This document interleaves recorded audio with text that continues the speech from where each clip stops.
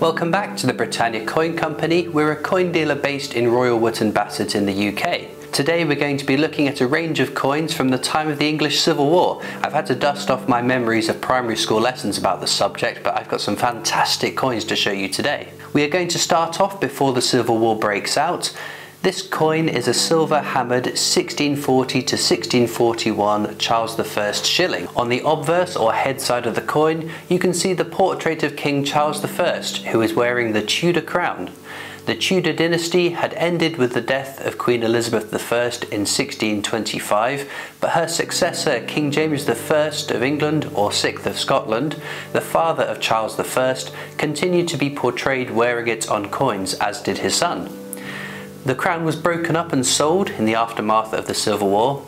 Oh yeah, spoiler alert, the monarchy didn't do particularly well in the aftermath of the Civil War, but more on that later. There is lettering surrounding the king, which in full translates as Charles by grace of God, King of Great Britain, France and Ireland. On the reverse or tail side of the coin, you can see a square-topped quartered shield of arms.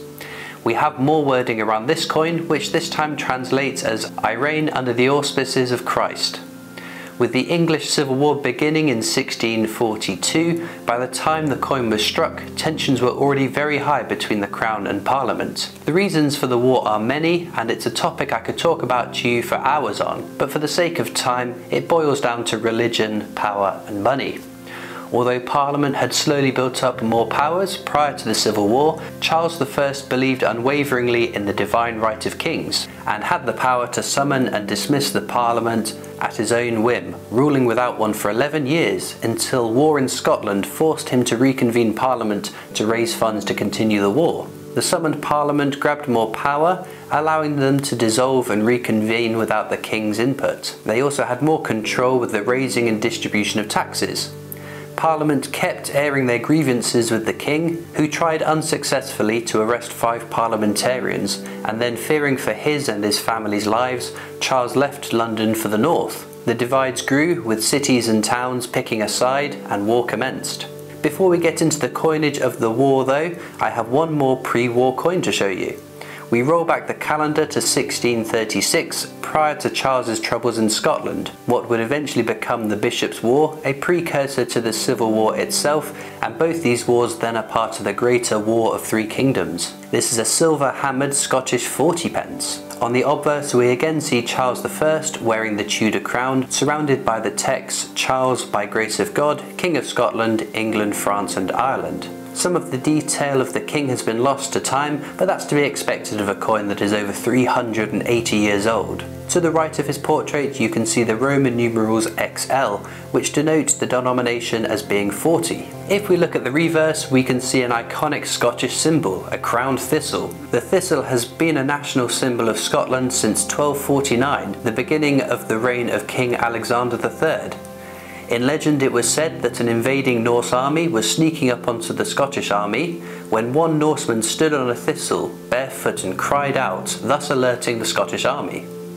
The crowned thistle first appeared on the coinage of King James V, who ruled from 1513 to 1542, and continued to see use on coins all the way up until the current UK £1 coin, which features the national flowers of all of members of the UK in a crown. The text surrounding this coin translates as "the safety of the state is the supreme law." Ironic for Scotland, which was 3 years from the Bishops' War commencing, but also 6 years from the start of the English Civil War. With peacetime over, I have a hammered silver half crown, minted in Oxford by royalist supporters, to show you now. On the obverse you can see King Charles on horseback wielding a sword. To the right of the mounted monarch is a plume mint mark. Oxford was an important city in the King's War, home to the Royalist Parliament, making it the centre of the Royalist cause. The city would come under siege 3 times throughout the war and minted coins for the king. Without the tooling and supplies of the Tower Mint in London, which was held by parliamentary forces,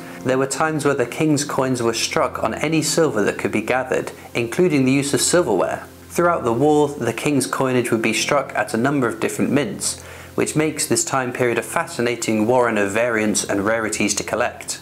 The text around the coin translates as Charles, by grace of God, King of Britain, France and Ireland. On the reverse you can see 3 more plumes and the year 1643. The text surrounding the coin translates as "May God arise, may his enemies be scattered, may his foes flee before him," which is an excerpt from Psalms 68. In the middle of the coin you can see words which translates as "the religion of the Protestants, the laws of England, and the liberty of Parliament." This is a shortened version of the declaration made by King Charles in 1642, which was made in Wellington. The use of this declaration of intent by the king on his coins was important, for these coins would end up in the hands of his subjects, and they would be reminded of his declaration to them. And it's almost like Civil War propaganda for the time. Our next wartime coin is a silver-hammered 3p, which would have been minted between 1625 and 1649 at the Aberystwyth Mint. At this time, regional mints were popping up all over the country to serve an army and people who were constantly on the move. On the obverse we see again the Tudor-crowned King Charles I, with Roman numerals to the right of him showing this to be a 3p. The text around the coin again translates as "Charles by grace of God, King of Great Britain, France and Ireland." There is a bit of a crease in this coin which could have come from being buried and unearthed by a metal detectorist, as some of our hammered coins are. Imagine the excitement of finding one of these in your treasure hunting. On the reverse you can see a shield of arms which is beautifully ornate. This is surrounded by text which translates as being "I reign under the auspices of Christ."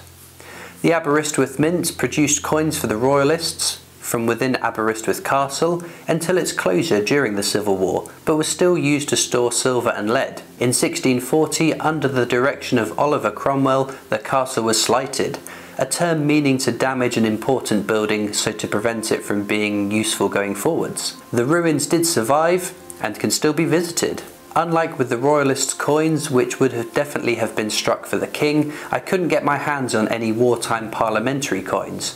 Interestingly, Parliament continued to strike coins with Charles's name and portrait up to his trial and execution, and we have plenty of examples that could have been minted by Parliament during the war, but without the absolute certainty, I thought it best to be a topic to return to in the future with its own video. I do, however, have this Commonwealth half-groat to show you though. This would have been struck between 1649 and 1660 after the Royalists had been defeated and the king had been executed. The Commonwealth refers to the Republic governance of England and Wales, and then later Scotland and Ireland, after the victory of Parliament in the Civil War. On the reverse you can see the conjoining shields of England with the St George Cross, and Ireland, which features a harp with the Roman numerals of 2 above. Now a groat would have been 4p, so this half groat naturally has a value of 2p. On the obverse you can see the shield of England again bearing a cross of St George. The Commonwealth faced economic hardships and the threat of invasion by Scotland and Ireland, with the armies under the command of one Oliver Cromwell managed to eliminate these threats by 1653. There were divisions and disagreements with the governance of the newly formed Commonwealth, which were to be utilised by the gentlemen in our next coin. This is a stunning 1658 milled half crown, a milled coin rather than hammered, as it was produced by machinery rather than being hammered by hand. There is so much detail which survives on this coin, which is over 360 years old. On the obverse we see Oliver Cromwell, engraved by Thomas Simon. He looks very Roman with his robe and laureate crown. The wording around the coin translates as "Oliver, by grace of God, protector of the Commonwealth of England, Scotland, Ireland," which evokes similarities to that of former monarchs to create continuity. Cromwell was granted the title of Lord Protector of the Commonwealth in 1653 for many reasons, but largely to create a head of state. The title of the Lord Protector gave him greater powers and is the title he retained until his death in 1659, which was then passed to his son Richard Cromwell. The reverse, again engraved by Thomas Simon, is a crowned shield of arms and surrounded by text, this time translating as "Peace is sought by war." You can see above the crown the date 1658. The shield of arms features 2 crosses of St George representing England, the harp signifying Ireland, and the cross of St Andrew or the saltire incorporating Scotland.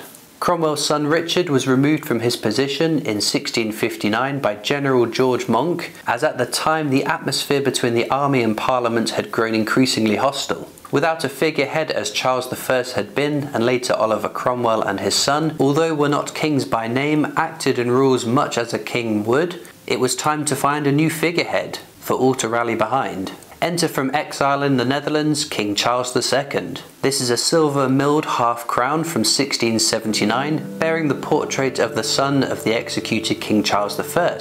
He was crowned king in 1660, although he had to agree to be lenient and tolerant.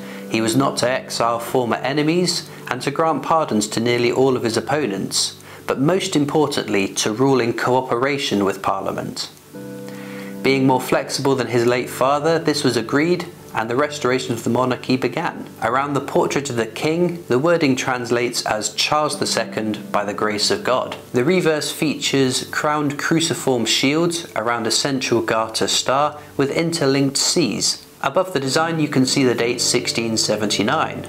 Much like the previous coin, so much of the detail has been preserved on this exquisite piece. The final coin we're going to look at is this enormous silver milled crown, again featuring the portrait of Charles II surrounding by text Charles II by grace of God. A mere 3 years into his reign, the king was eager to rebuild support and respect of his subjects, a part of that we spoke of in Wednesday's video, with the king attending royal Maundy services. So if you missed that video, be sure to go back and check that out. On the reverse we have a similar design as to the previous half crown, with the text translating again as King of Great Britain, France and Ireland, the same as on the half crown. Charles II would reign as king until his death in 1685, to be succeeded by his younger brother King James II of England, or 7th of Scotland, a monarch who once again caused turmoil to the monarchy. But we've covered a lot of history in today's video already, so we shall save him for another time. Well, that was a lot of history with some beautiful coins to tell the story. A king at war with his own people, deposed and replaced by a king in all but name, to then be replaced 11 years later with the beheaded king's son. I hope you've enjoyed today's video with a look at some of the coinage at the time of the English Civil War. As I said, the coinage of this period is so varied and interesting. I'm sure as new and interesting coins come into the shop, we'll return to this topic in the future. Be sure to subscribe to our YouTube channel. It's free to do and means you won't miss out on any of our future uploads. You can also follow us on Facebook and Instagram, where you'll see us post lots of images of our products. We're on Twitter and TikTok. There's our shop and online store you can check out. And I'll see you next time for more amazing coins from the Britannia Coin Company.